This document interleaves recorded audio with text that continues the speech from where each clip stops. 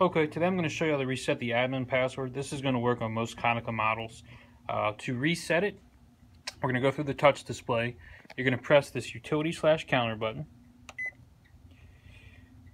You're going to press meter count, then check details. You're going to press a series of or combination of numbers. So you're going to press stop 0 0 stop 0 1. Again, that was stop 0 0 stop 0 1. That's going to put you into the service mode.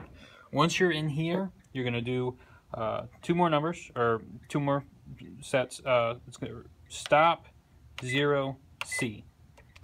So stop 0 C.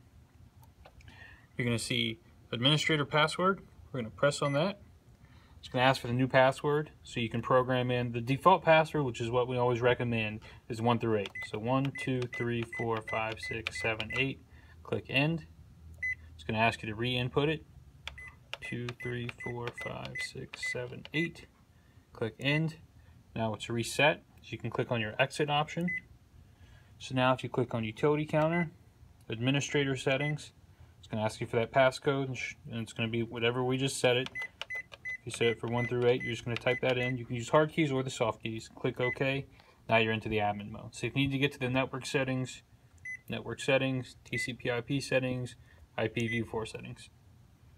And that's how you get into the admin mode. And if you need to reset the password, that's how you would do it. Thank you.